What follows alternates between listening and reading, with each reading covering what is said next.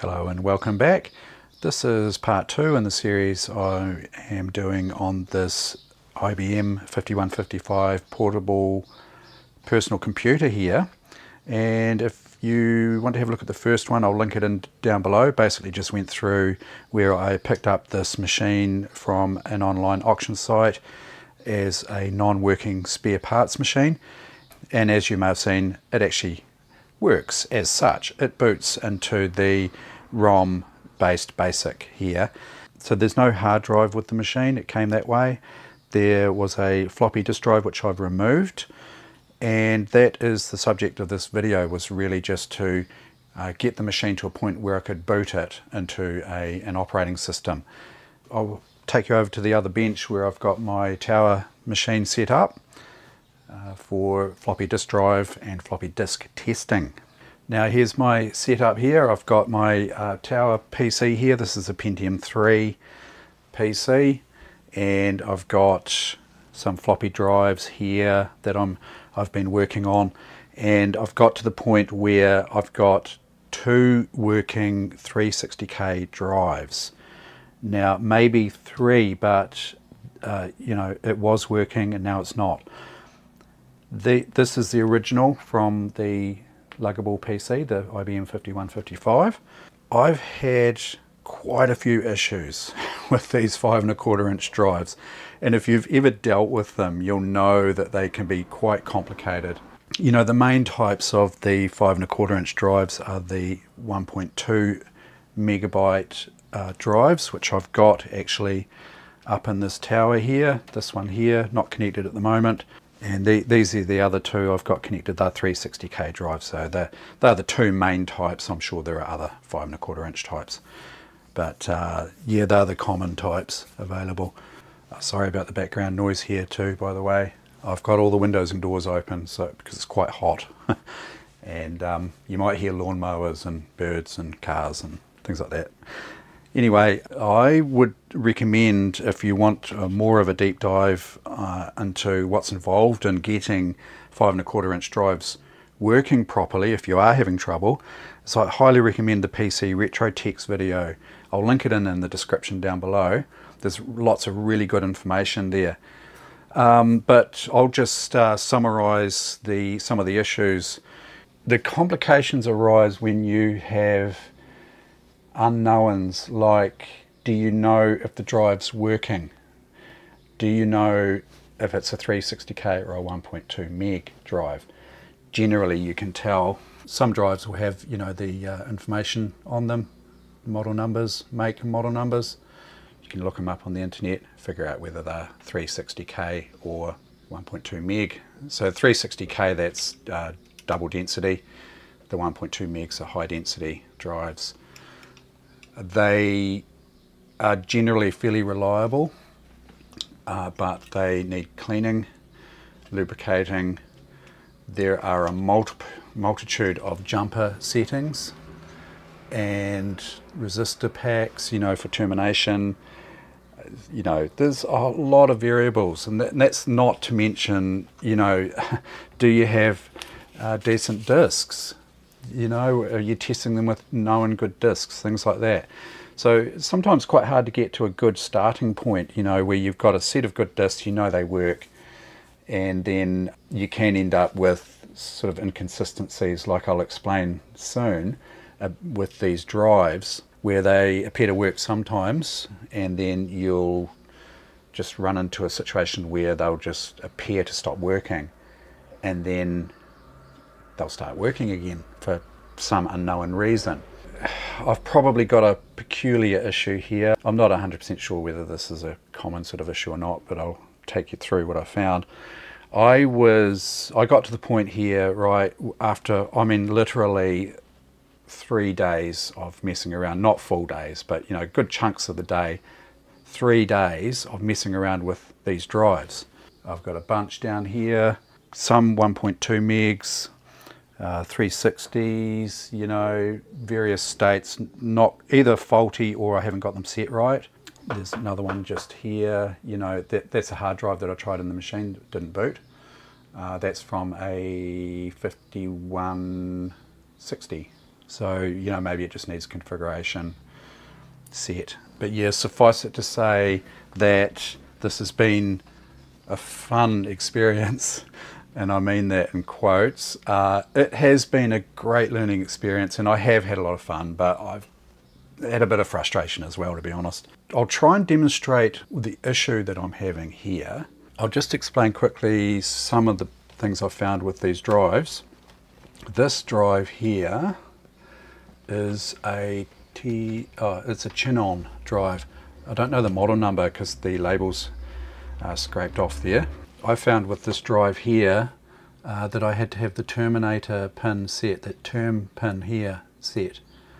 Now, if you're using these on a PC, the drive select should always be 1 or the second position in.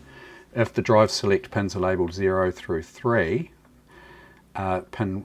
drive select 1 is the one that you want to use on both drives if you've got 2 drives connected.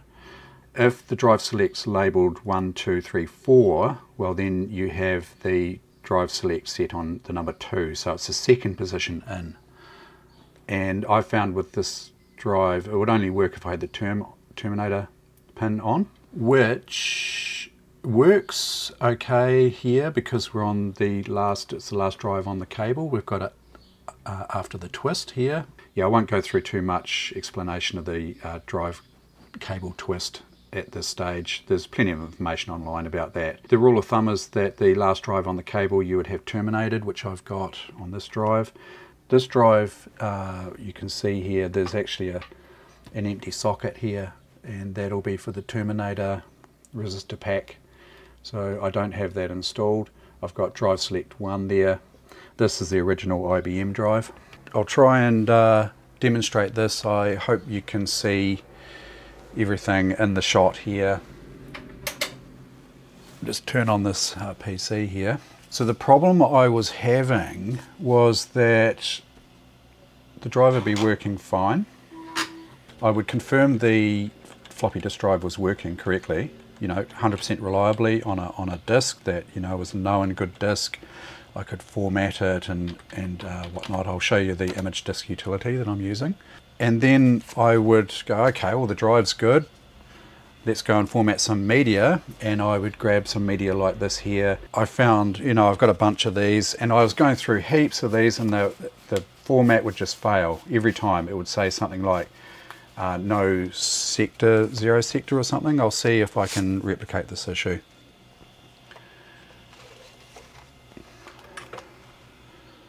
So just format A there, sorry if you can't read the screen there. Format A colon, insert a disk, checking disk format. Now this is what I'm getting quite often. Invalid media or track 0 bad, disk unusable. I was seeing that all the time, every single time I tried to format a disk. And then I would go back and try and read a good known disk. So this is a good known disk here that I've been using. And if I go here and say, all right, well, maybe that disk is faulty. Put in a good disk, format, yes, another disk, go. Okay, it's working now. What I was finding is sometimes even with a good known disk, after the failed attempt with this disk here that you just saw, I was finding that good known disks just would fail every single time to reformat. And I thought the drives were going faulty on me.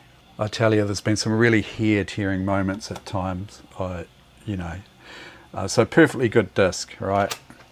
Great disk, no problem there. Just from memory, the high-density disks use a higher current, write current, is it, on the drive? And I don't think you can write I don't think you can format a 1.2 media in the 360 drives. Sorry, I am still learning all about this, so yeah, you have to excuse that. Well, that one's trying to format, but it's having trouble. It's just a bad disk there. It's just retrying the format.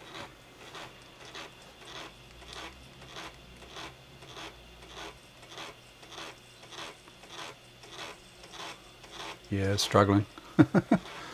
So at that stage, you know, I know that's more than likely a bad disk, so I just Control C that and I put that into the bad pile. Just up the back there. I'm assuming they're bad. Yeah, you know, sometimes you've got dodgy looking media, you know, it's got sort of scratches on it and not very good condition media. Let's try, I don't know, this one here. Okay, format A there. Sounds horrible.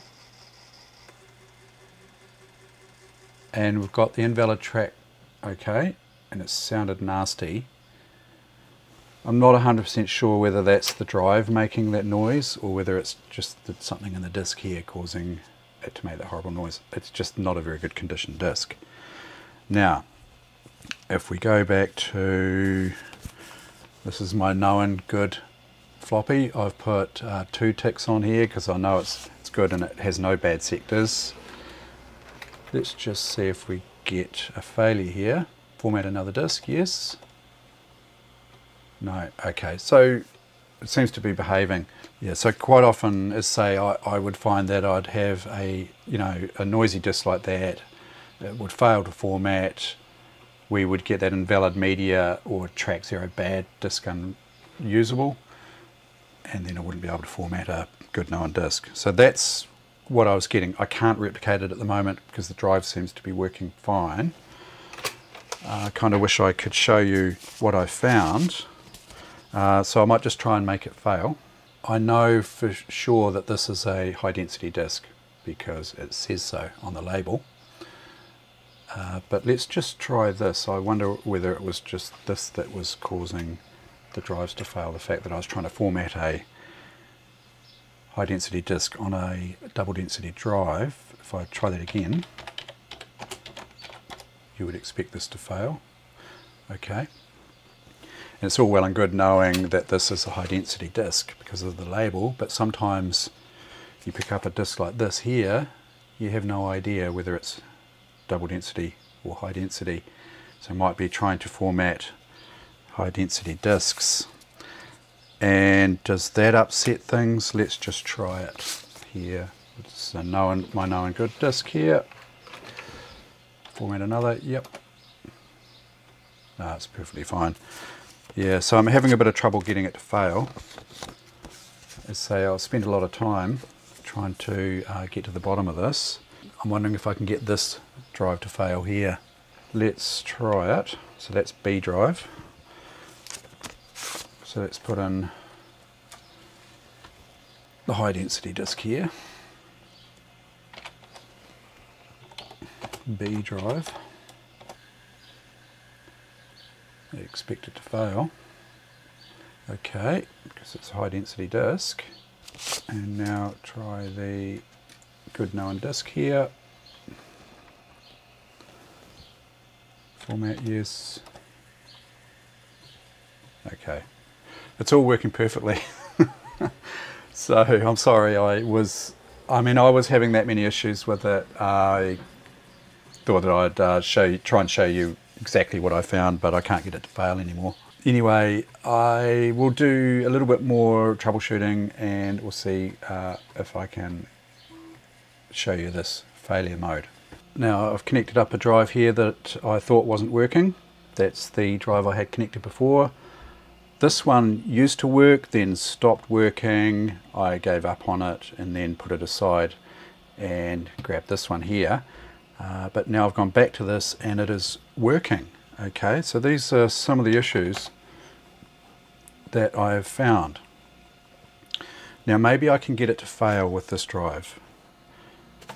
The other thing I noticed, and I'm not sure if this is coincidental or not, but quite often when I came in the morning and I started working on these drives, they would work fine and then after a while they would stop working. And whether it was to do with me putting bad discs in and out or whatnot, I don't know. I was cleaning the heads, so I've just cleaned the heads on that one. But for some reason it just seemed to fail after a while and carry on failing. And I'd have trouble for quite often the rest of the day. and then I'd come back the next day, things would start to sort of work again. I'd think, oh, I've solved all my issues, and it would start playing up again. So I'm not sure whether that's the case now, whether we're going to start seeing failures later. But at this stage, let's just try formatting that one. That's A drive. I bought straight away, so we don't even get that drive sector not found. So I bought that. Now I am thinking that either this drive's faulty or we've got similar issues that I'm trying to show you that I had with the other drives. Let's try reading. This is a good known disk. Abort, retry. Okay, so this is kind of what I was seeing. Now I've been using a program called IMD. It's very handy. It's perfectly ideal for testing disk drives and also creating images and reading images, confirming images, things like that. Okay, so I've got a good known disk in the drive there. I'll just start IMD, and it pays to read the manual, the instructions, lots of good information. But pretty much if I just hit S here to go to settings, I want drive A selected, that's the one I'm testing. Cylinders for a double density is 40, sides, 2 sides, double step I want off, and interleave I want as 1. Okay, and this, so that's set the drive up for the test. And if I escape now and I want to do an alignment test, I know that the disk is formatted. You need a formatted disk in the drive.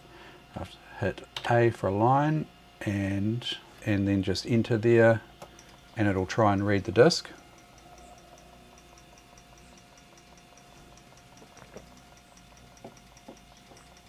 And it's working perfectly, and I can tell that because, well, not 100%. We should be getting 18s down this column here. The odd time we get a 17. This is the track number here, but we can change the head to just by pushing H. This is head, the second head, H1, and back to H0 again. So in a nutshell, it's reading 18 of 18, so it's successfully reading those. This is the track we're on, 0 here. We can go up to 39 here, and I can step in increments of 10. If I hit 1, it'll go up to track 10. And you can see now it's not happy. It's not reading 18 here anymore. And if I change the head, that's head 1, it's better. If I go back to head 0, it's not overly good. I'll show you what I was seeing when I was having the fault, is I'd see this, just question marks, like it couldn't read a thing. Now I'm just lifting the head off very slightly off the disk, and I found that after reading a bad disk, or a disk that appeared to upset the system, that I was getting this and not any of this sort of reading or even attempting to read on both heads. Or sometimes actually just on head 1 I would get a failure like that, but on head 0 I would have a perfect result, you know. And see there, it's really struggling here now, and I just couldn't work it out. I would reset the system, clean the heads, try again, it just wouldn't read, and then I would assume that the disk or the drive was faulty, because I knew the disk was fine. Before I had good known disks, it was a nightmare because I didn't know if it was the disk or the drive causing the issue. But anyway, I'll show you what I found, and this might seem a little bit medieval, but I'll show you. Just try and get it in shot there. You can see, albeit blurry up here, that we're not reading any 18s here. We're hardly getting anything. If I lift the head up here, we get nothing. But what I was doing is I was letting the head just flip down on its spring like that, and it would be come right. And this is exactly what I was finding. Sometimes I would have to push down on the head just ever so slightly with hardly any weight at all. I know it sounds bad, but I haven't had any problems with scratched discs or bad heads or anything like that. I mean, they were playing up like this before I even started doing this, and quite often it was just a matter of lifting the head and putting it back down again. And you know, so we're on head 0 there, and if I switch to head 1, perfect. So you saw it there. That's effectively the problem I was having. I sort of created it slightly there, but this is the sort of thing I saw. And if we hop back out of here, I'll just show you another quick test as well, which is quite handy. It's a speed test RPM. So these drives run at 300, the double density.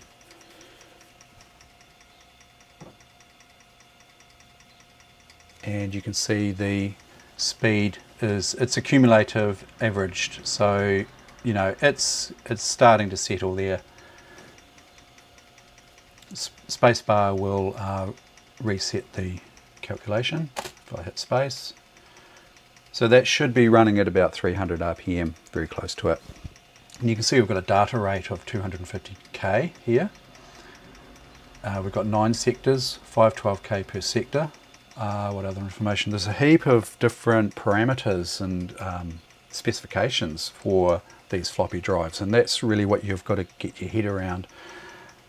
We're not just dealing with a simple device here. It's quite complicated, more complicated than I imagined. You know, when I came into the PC realm as such, we were using 3.5-inch drives. We used 5 1/4 a little bit, but generally they were just working.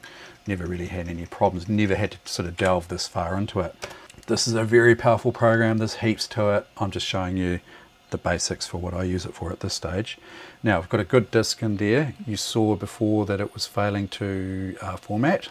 I'll just quit out of there, and can we read the disk? Hey, perfectly fine. Right, can we format it?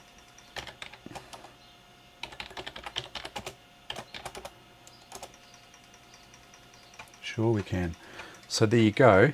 There's a drive that, as I say, was working, then wasn't. Who knows if it was or wasn't. It was hard. I didn't have good known discs, as I was saying before. But now it's working, right? So here I was thinking that I had no working 360 drives. Now I've got 3. How reliable is this going to be? I do not know. I mean, can I make it fail again? Can I, if I put this, so that's my good disk there, let's put this one in, upset it before. Try another format here. It's working again, okay. So, I mean, before I thought, well, that disk was no good, right? And so I was putting a whole lot of discs into the bad pile, and I was wondering why I had such a huge pile of bad discs. And it turns out that there's an intermittent, seems to be sort of an intermittent fault when a disk might upset the drive. And once the drive's upset, even when you're dealing with good discs, maybe not ones that you know are good, but even if they are good, you put them in and try and format, it's going to fail. Extremely frustrating. Yeah, so don't necessarily assume that your drives are faulty. I mean, there could be other issues going on. A little thing, a weird thing like I've found here, but not just that. You've got all your jumper settings, your cable configurations, and termination to think about as well. Now, the reason I went down such a rabbit hole with these 5 1/4-inch drives was because I wanted a good drive for the luggable. This one here is a preferable one because it's the one that came out of it. And I also wanted a drive that I can put into my tower here, 360k drive into the tower here, that I know is good. And that way I can interchange discs I can write disks and read disks on the tower and then bring them into the 5155 there, and got a good setup there. And a spare drive would be quite handy. I've got a spare, yeah, so I mean ideally I'd like to get 3 drives running. So the next thing to try is a bootable disk. Now that's where I want to get to with this whole situation, is now that I know that this drive's working. I've got 3 working drives here. I want to put that into the luggable and I want to boot from it, but before I do that I want to try booting from a disk. And what better than a MS-DOS 3.3 boot disk, which I found in my stash.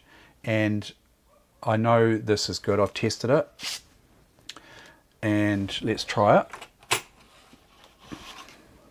Hopefully this drive will behave. Okay, it's in the A drive there. I'm going to power the system up and we'll see if we can boot from that. That was a good disk. Put a tick on that. See, I've put a, see on this one, I've got a cross there with a question mark. Formatted fine. Okay, here we go. Just going to try and boot off A drive here.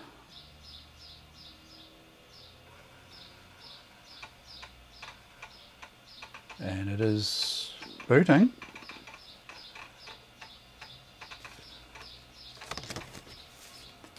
There we go. We're into DOS, if we check the version, DOS 3.3 there. Nice.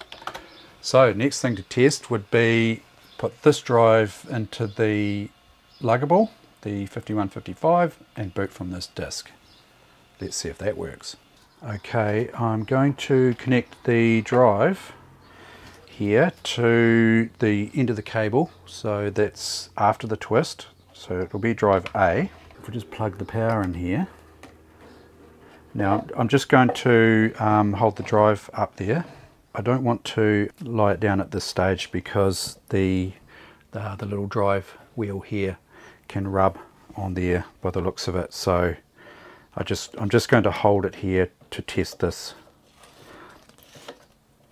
here. Okay, just want to make sure everything's isolated there.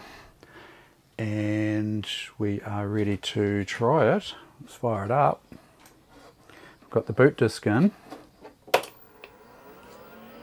Crank the old beast up. We're looking for drive activity. We might get some errors on boot still.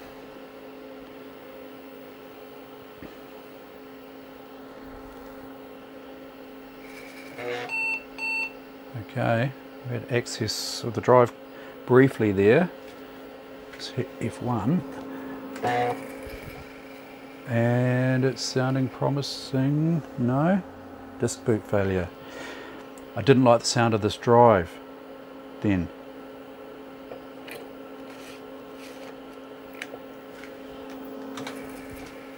Try again. No, it's not liking it. Maybe I'll try another drive. Okay, you might not be out of the woods yet. Let's try this other drive, which I've had good success with. Okay, F1. Disk boot failure. Oh.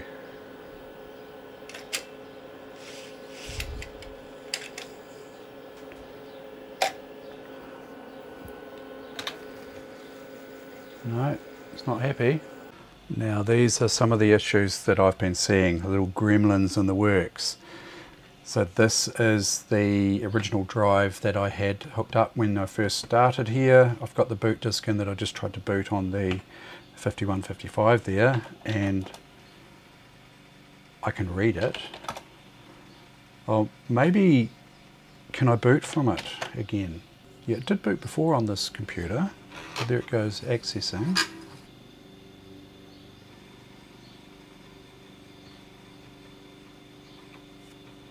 Yeah, see now it's booting. So we had failures on this disk drive here, the IBM one, when it was connected to the 5155. So successfully booted with this drive here, connected to this PC, failed on the IBM, and so successfully read on this computer here and boots. Now that this is reading, I'm tempted just to, you know, gently disconnect this in case it's some sort of physical issue, take it over to the IBM and see how it goes now. Okay, I really just want to see this machine boot, at least once. Cross fingers here. You see this drive light here. It's not failing straight away. It is trying to boot. I can feel the heads moving. It's going through the process. What's that? Configuration too large for memory. Ah, yeah, okay, because this machine's only picking up 64K. Of course, DOS won't run in 64K, but it's booting from this drive. That is fantastic. Not sure what the reliability issues are at this stage. It's similar to what I'm seeing on the other computer, but at least that's something. I think I'll leave it at that in the meantime. At least you can see that the machine was trying to boot, and all I really have to do now is sort out the memory issues, and we should have a working system, albeit for reliability issues with the disk drives, which I still have to get to the bottom of, but I'm pretty sure that we can get there in the end. So yeah, that's it for this one. Thank you very much for watching. Catch you in the next one.